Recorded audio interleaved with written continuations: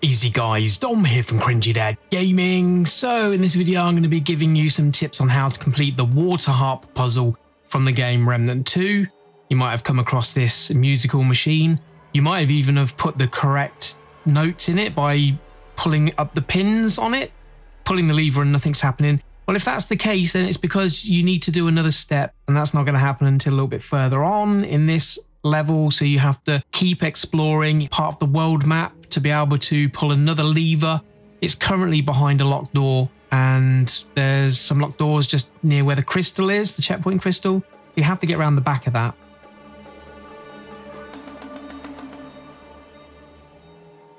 So this area you're in is known as the Lost Temple area. From here, what we're doing is we're going up these stairs here on the left.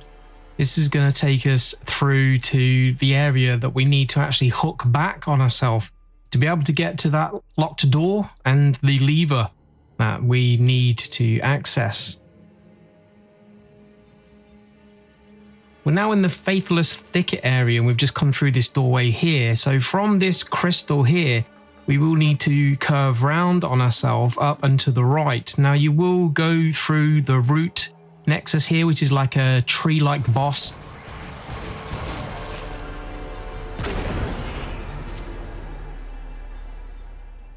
And then we're going to carve round and come back down, back on ourselves, back through into the Forbidden Grove. What this is then going to do is allow us to be able to jump down, and we're now behind that locked door. In that hole at the bottom of the stairs there is access to the back part of that locked door.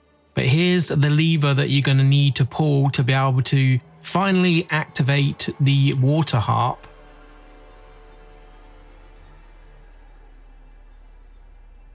I've already unlocked this door, but you will just unlock it from the back.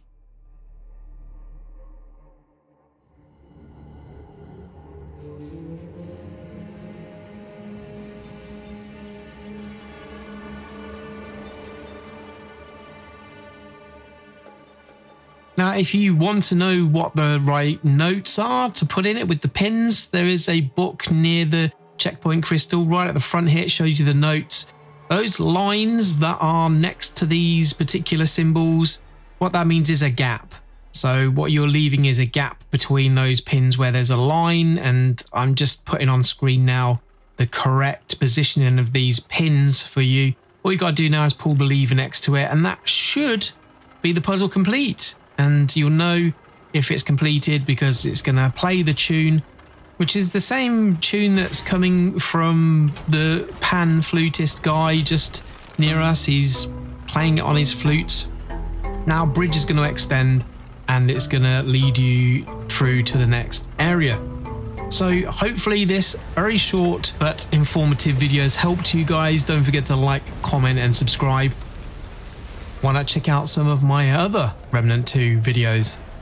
So I'll catch you guys on another video, and thanks for watching.